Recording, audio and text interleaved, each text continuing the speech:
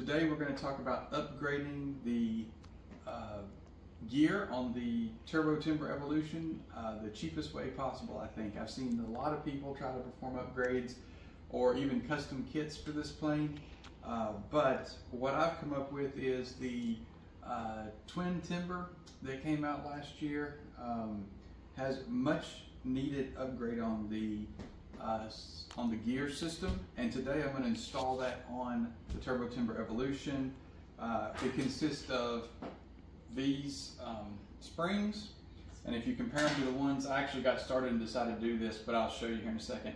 There's considerable difference between these two right here on the strength. So this is actually the problem with the gear on this airplane, is if you hit the ground hard at all, as you can see, this set right here is actually already bent, and they usually bend right in here or right out there, but it's usually right in here is where it bends, right in this area where this right here. And so it bends, and then one spring becomes softer than the other, and then with the weight of the wings on the airplane sits kind of cockeyed or a little bit slanted on the runway, which isn't good for takeoff and landing. So I think we've come up with a way to fix this pretty cheap.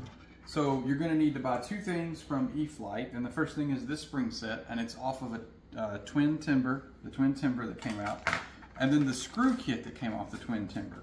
And for reference, the spring set is EFL23883. Did you get a picture of that, or all right. And the other thing you're going to need to buy is the screw kit for the Twin Timber, and that is EFL23894. And that should be the only two things you need to do this upgrade, besides a socket. I don't know what size this socket is, 5.5 millimeters. If you can come up with two 5.5 millimeters, that'd be even better. I only have one, so that and a pair of pliers, along with just a regular Phillips screwdriver, we should be able to perform this upgrade.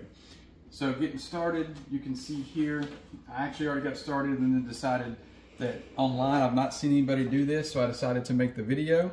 But let me show you what I've done so far. It's pretty simple. It's just simple disassembly. This was mounted here, and it was mounted with these little screws with washers that you can see here in my hand, just a screw with a washer. And so you have to undo two screws down here at the bottom, which is here and here.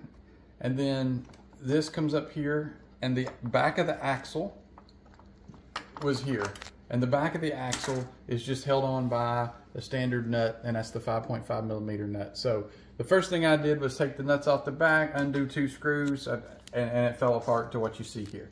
And that means we got all the old pieces off, and now we're ready to get started.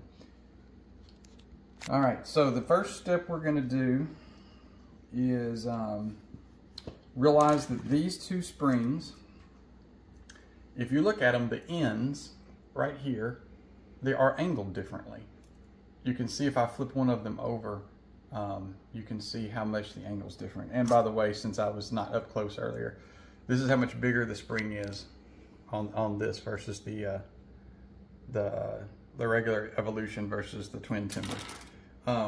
What you're going to want to do is the part that it has this between these two, you can see there's a different angle here on the end. The part with the steeper angle, or that's bent further, goes up behind the wheel, and then you can see it lines up almost perfect when you do it that way. Now let me get this screw bag open with all the screws we need, and I'll be right back. All right, welcome back. I got the screw kit opened. Of course, there's all kinds of things in here we're not going to need, but just to show you, you're going to look for, there's two screws. Oh, this is all the stuff we're retiring over here. There's the old axles, and the difference is on the back side of the axle how long the threads are.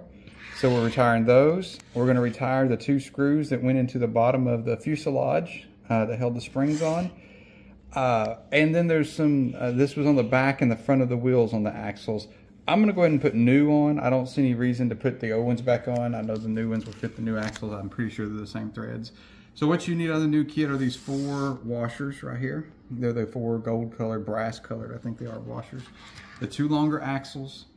I'm going to go ahead and put the 4 new nuts on. And then I'm going to show you the difference here. In the screw kit, you're going to find a pile of screws like like this size, and you're going to find two that are slightly different, and you're looking for the two that are slightly different. They're a little bit thicker around and not quite as long, and they're thicker around. And there's two of those, and there's 1, 2, 3, 4, about 8 of these. Well, we don't need these. I was just wanting to show you that you're looking for the two that are slightly different size. All right, so the first step is we're going to go ahead and take the first spring here. Remember, we're going to put the one that has the sharper curve towards the back of the wheel. But there's these big brass washers that you push right through there like this. See that right there? And then, of course, the same thing down here. And so we're going to do it down here first. You just put that washer inside that spring, drop one of these screws in here, and then you come up to the plane, and in the same hole that you were remove the other spring system from, we're going to screw these in.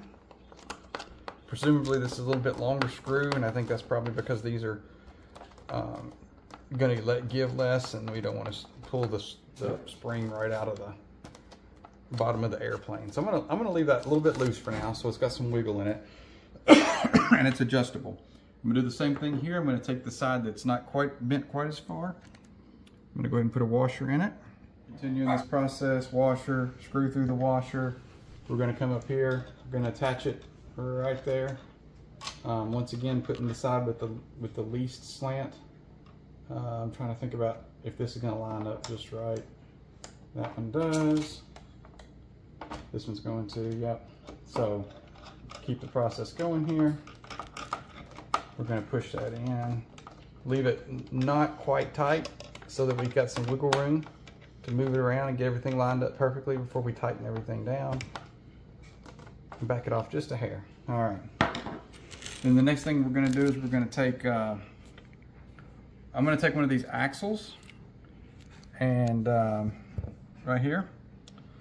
And I think what I'm going to attempt here is just go ahead and put the tire on it. I'm going to go ahead and slightly put one of these new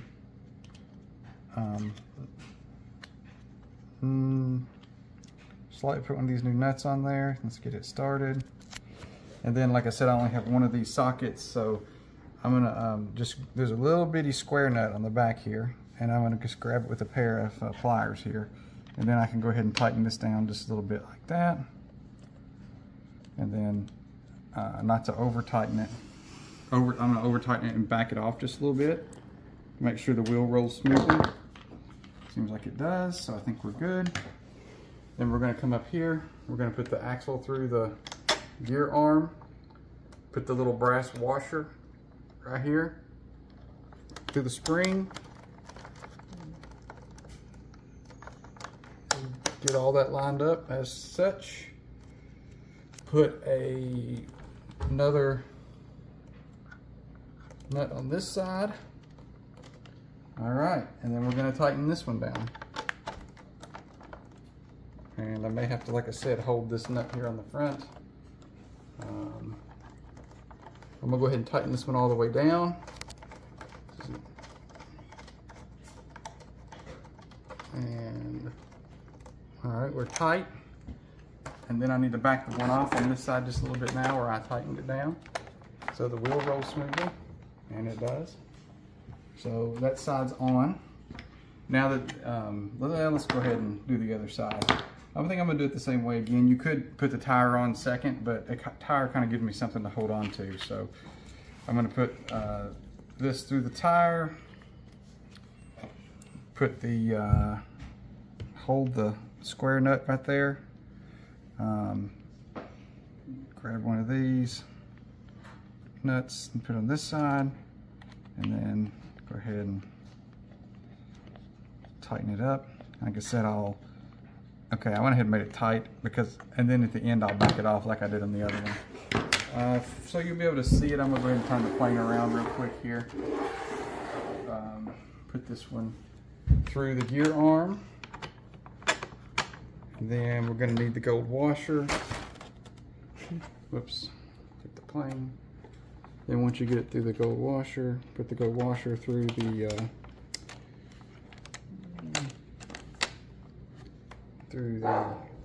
spring.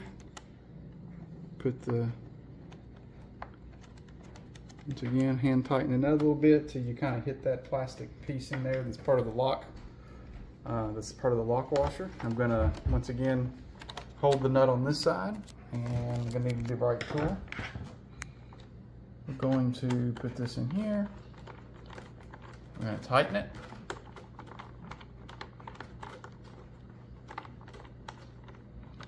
All right, go ahead and tighten it down. Get that coming out. And then I'm going to turn around once again. See, I'm going to loosen this wheel just a little bit on this side so that it rolls smoothly. There we go.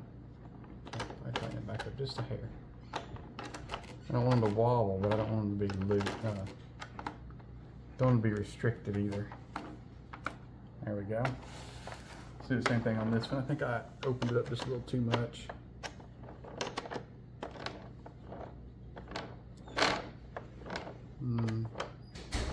Okay, I like that.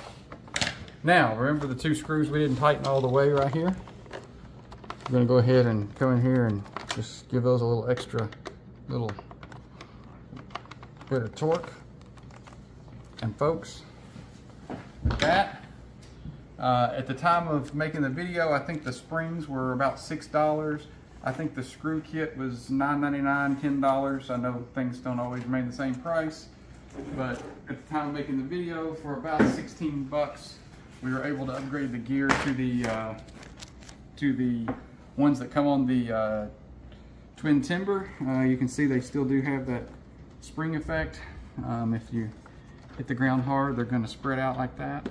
But these springs are so much more substantial that I don't think I'll be replacing the springs like I did in the past. And you have a fully upgraded kit. Like I said, if you like the video and you want to see more of stuff like this, like and subscribe to the channel so you'll know when stuff come out.